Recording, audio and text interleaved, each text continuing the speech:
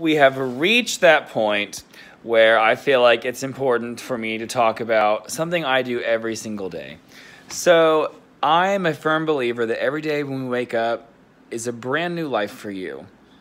You can restart anything at the beginning of every single day.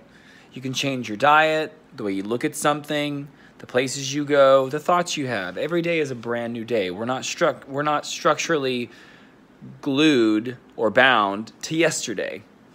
Today, we become anew. Now, there's this phrase in social, what are they called?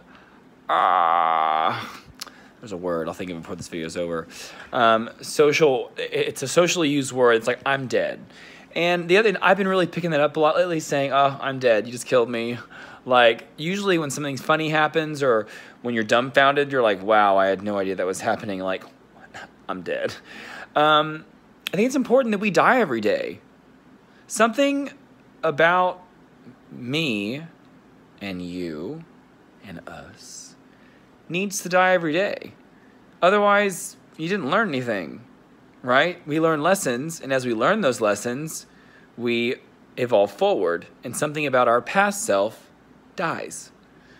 So I just want to take the time today to honor and thank, and I hope you join me in the new life you were given this morning when you woke up, and to the amazing death that happened today that'll lead you to a better life tomorrow. That's where we are.